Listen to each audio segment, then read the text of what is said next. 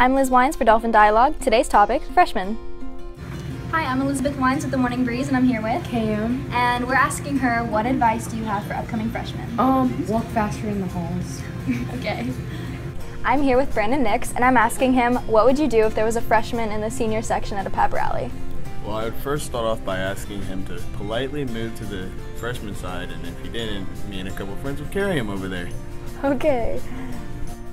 Hey, I'm here with Haley Robert and Ashton Vaso. And they have advice for freshmen. So basically, when you come into freshman year, don't think that, oh, it's my freshman year, I don't have to try, because that's really going to hurt you if you do really bad in classes. And colleges are going to be looking at that. So try as hard as you can to really boost your grades up and actually take it seriously.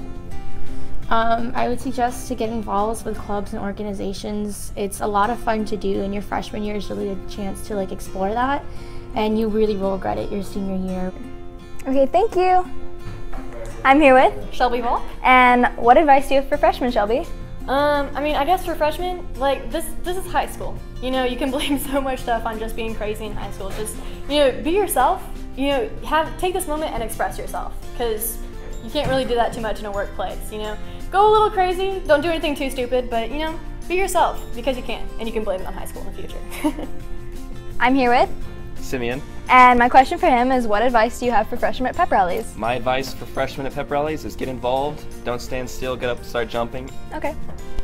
As a freshman, how do you feel now that you've received all this advice? I appreciate the advice and feel better about high school. Thank you. Thanks for joining us for Dolphin Dialogue. Now back to the desk.